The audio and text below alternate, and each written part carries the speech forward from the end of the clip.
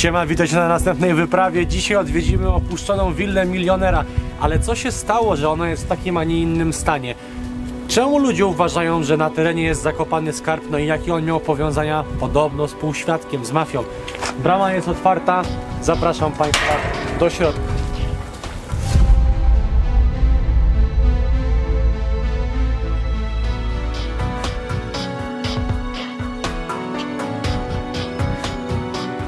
Na samym wstępie wita nas budka strażnicza.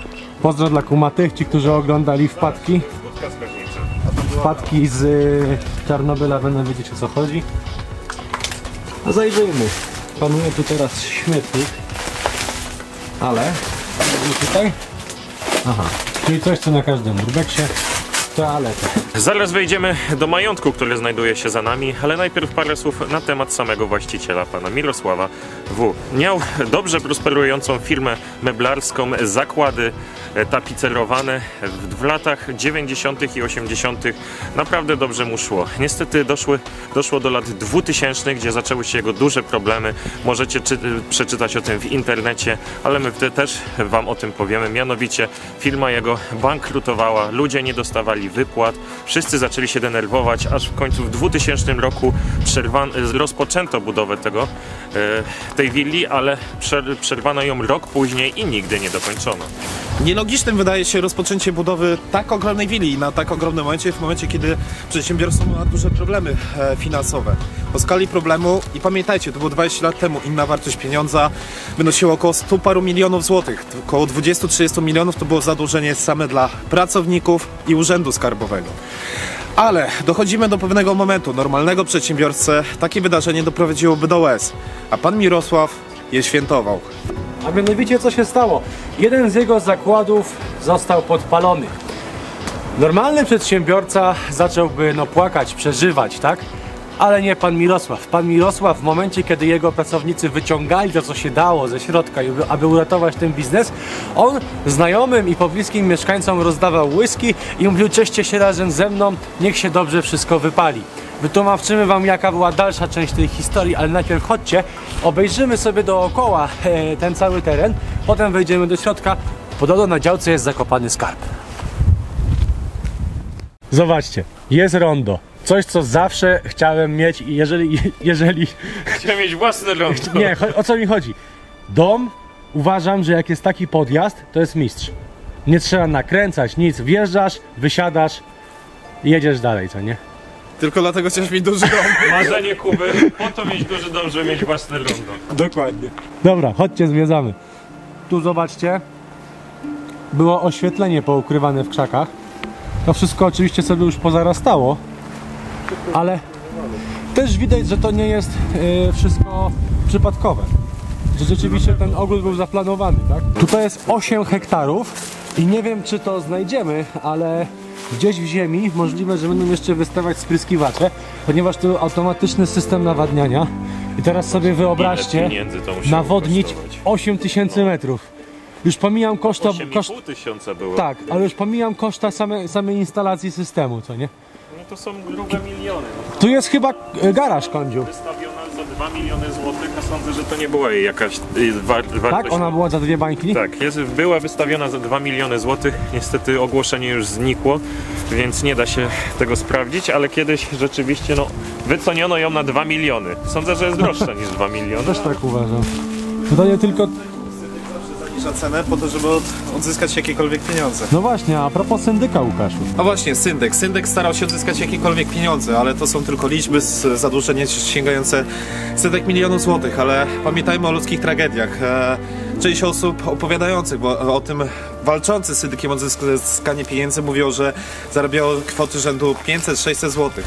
Dla nas w tych czasach abstrakcja, kiedyś były takie wypłaty. Ci ludzie nie otrzymali tych wypłat. To zadłużenie sięgało 5-6 miesięcy. Syndyk mógł odzyskać maksymalnie 3 miesiące. Na pewnym spotkaniu z tym właśnie syndykiem pracownicy walczyli z nim, mówili, że on nie wykonuje swojej pracy. Syndyk powiedział, że rozkłada ręce, próbuje sprzedać tę działkę.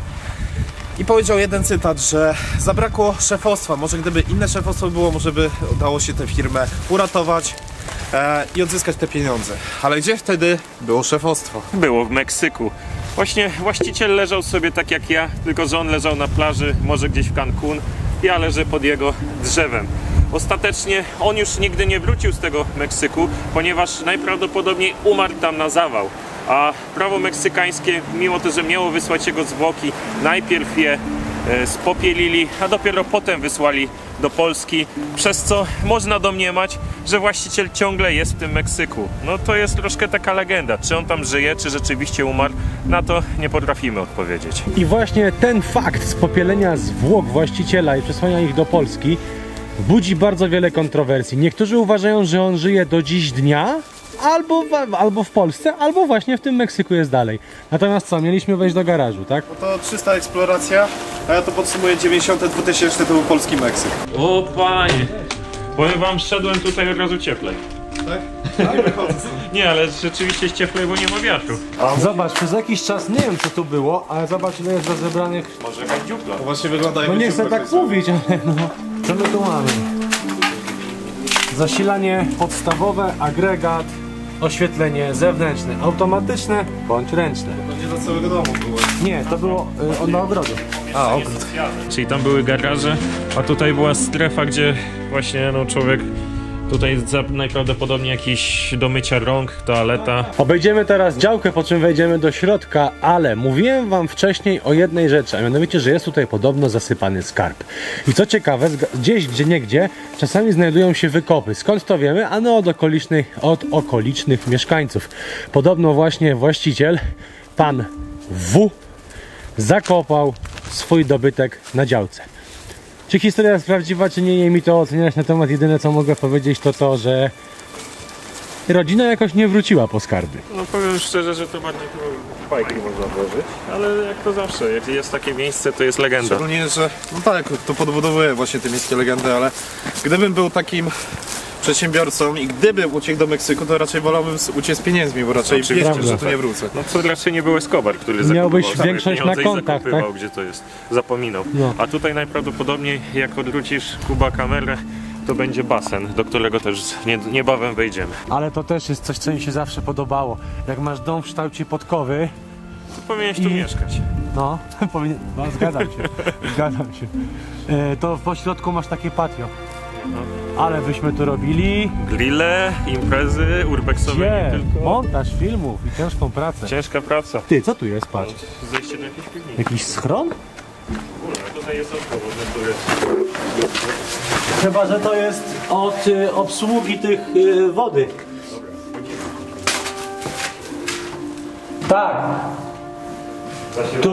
Tak, a to jest ja zaraz wyjdę. Tu było pomieszczenie od sterowania pompami basenu. I możliwe, że nawodnienia. To nie ma co łazić.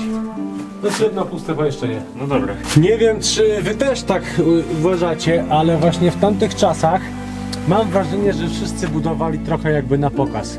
Właśnie po to, żeby pokazać, jak to oni nie są bogaci. W dzisiejszych czasach, jak się patrzy na te wille, to albo są gdzieś po lasach, albo są gdzieś bardzo wysokie płoty i tak naprawdę nie widać tego bogactwa.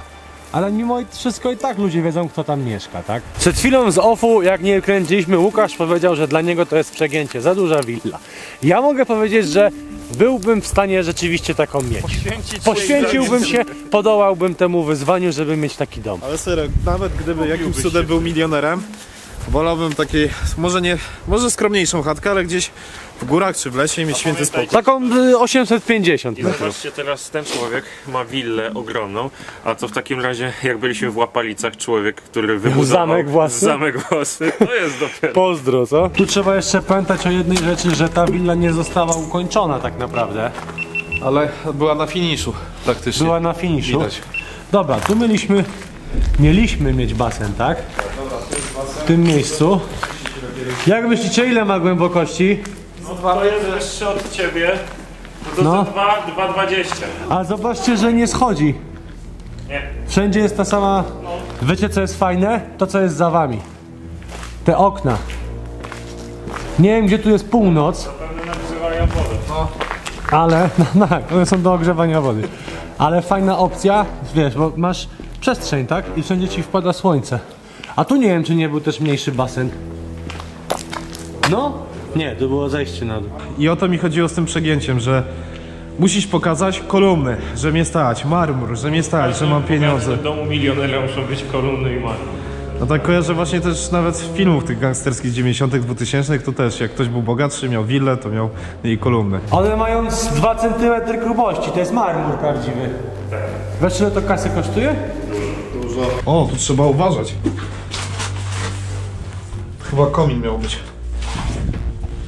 Ale że zdecydowanie trzeba uważać. I są piwnice dosyć głęboko, warto będzie odwiedzić. Tutaj.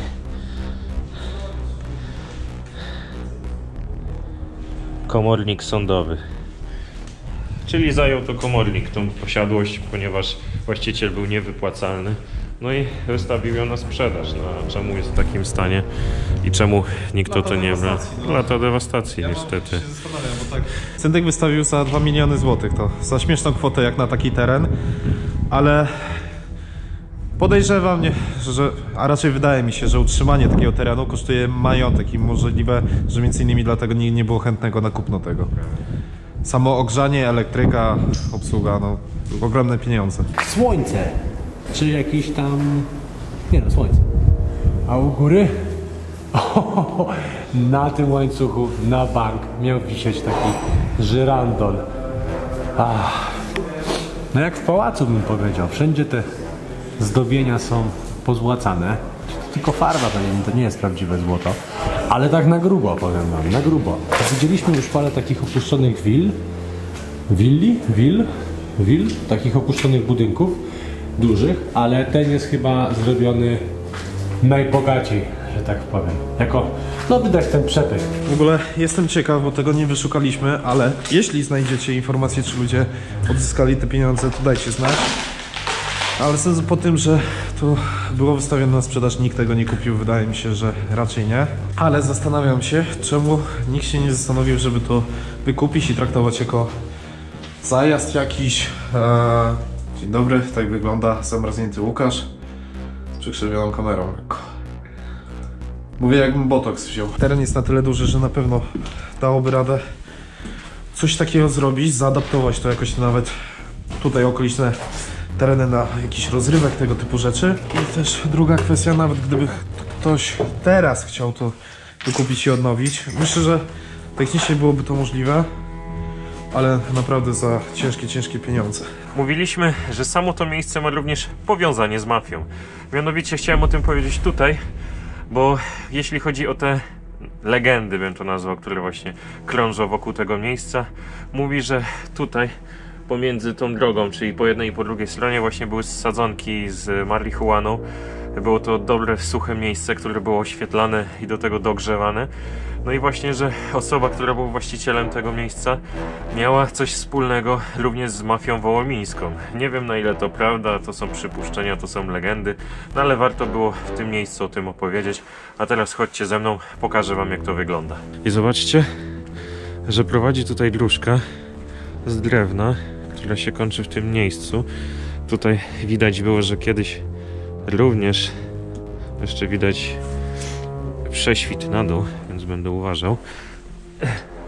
Również była podłoga z drewna.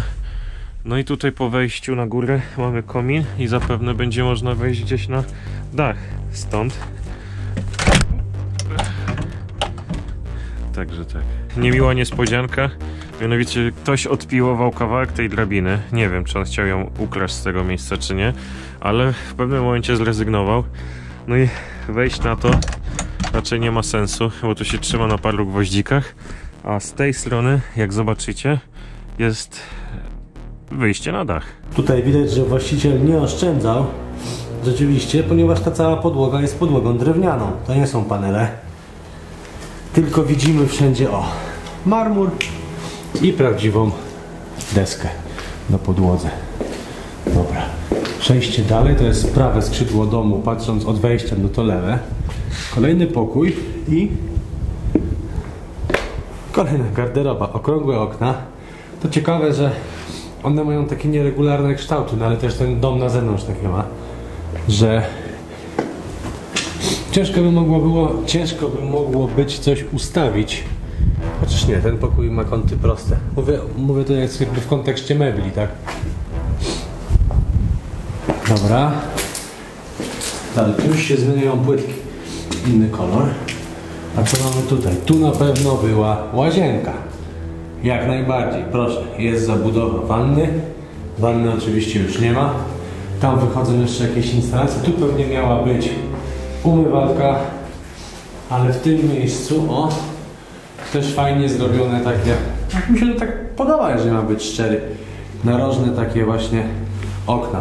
Natomiast tu prawdopodobnie główna, że tak powiem,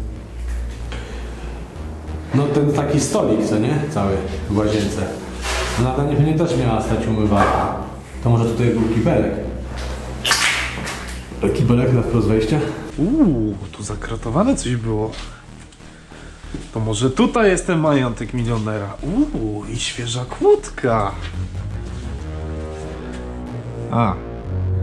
To jest wyjście tego basenu, co byliśmy wcześniej. Chyba że właśnie tam w tym basenie są te pieniądze. Ale pewnie nie. Dużo osób się zarzeka, że na własne uszy słyszało o tym, jak właściciel rozdawał te whisky podczas pożaru. A może być tak po prostu, że to był przedsiębiorca, który miał pecha i zbankrutował, a po prostu frustrowani ludzie dorobili do tego legendę. Z tym Meksykiem też nie jest żadne potwierdzone info, więc po prostu jeżeli też macie jakąś informację o tym, bądź słyszeliście, bądź uważacie coś na ten temat, dajcie znać w komentarzu. Rondo budynku. Na dole jest to sławne rondo, które Kuba chciałby mieć w domu. Więc jak będziecie widzieć jakąś małą chatkę kiedyś, jak już się przeprowadzi do swojego domu, gdzie jest duże rondo, to najprawdopodobniej będzie jego dom, mieszkanie. A tutaj jest coś na zasadzie chyba strychu, taki składzik tutaj by był. Pomieszczenie obite drewnem, sklejką, w którym niewiele jest. Możliwe, właśnie teraz sobie pomyślałem, zobaczcie, tutaj jest taki kwadrat, wszystko jest drewniane, że to mogła być sauna. I rzeczywiście, idąc tutaj, może tak być. Patrzcie się, kolejne przejście, czyli tak jak było tam przed chwilą. A co tu mamy? Wyjście na dach. Widzicie tam to okienko? To właśnie tam stałem. Tutaj kolejne jest okienko. Tam jest basen. No i tamtą stronę poddasza też szedłem. Ten sztuczny stawik. Tamta przepompownia, w której był Kuba. No i ogromny teren, 8,5 tysiąca metrów kwadratowych. I tutaj kończy się nasza wyprawa po willi milionera. Miejsce olbrzymie, zarówno wewnątrz, jak i w środku. Wiele ciekawych historii i legend, ale opinię pozostawiamy Wam. Dziękujemy Wam bardzo dzisiaj, że z nami byliście. Jeżeli Wam się podoba to, co robię, pamiętajcie, łapka w górę, komentarz i przede wszystkim subskrypcja. No i co? Do zobaczenia na następnej wyprawie. Cześć!